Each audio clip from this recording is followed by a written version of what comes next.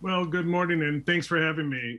You're exactly right. This is something that has been really a holy grail for the energy transition.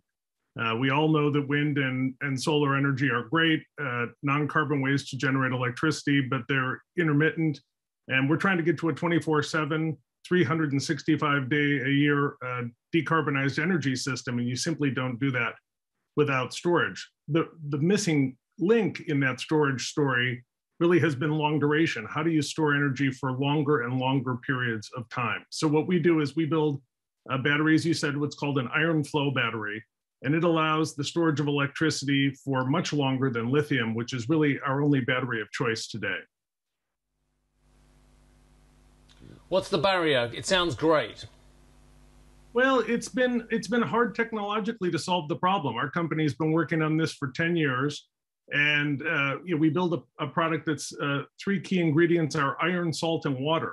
So as you pointed out, that offers immense advantages in terms of cost points you can get to, in terms of the sustainability of the battery itself, and in terms of the safety of operating that battery.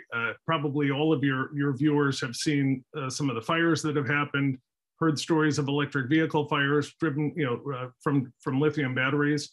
So it was a hard technical problem to solve on how do you keep the battery so that it can operate with effectively 20,000 cycles, unlimited cycling for an extended period of time. And that's the problem we've solved. Eric, can I ask you about the significance of the SB Energy deal? Because it does appear that this deal helps you step out of the shadows a little bit as a business. Can you give us a sense of what this now means in terms of building a platform for further growth in the operations? Yeah, well, what it signals to the market that this technology is here at scale to be a major contributor to the energy transition. So from our standpoint as a company, it gives us great visibility into an order book. We are in the process of expanding our manufacturing capabilities. And so the more orders you have, the safer and more confidently you can go build that capacity.